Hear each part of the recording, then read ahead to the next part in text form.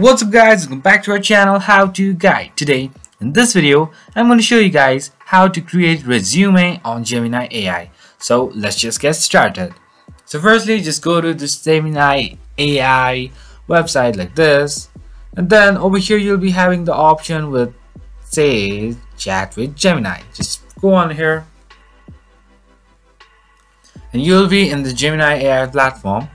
Now over here it says enter a prompt here. So over here what you have to type is you have to type to create a resume, and you have to give some information like let's say what type of resume you want, or combinational or functional or anything, and just type your skills, your work experience, your contacts like this, and then just send it, like press enter, and it will start to process like this.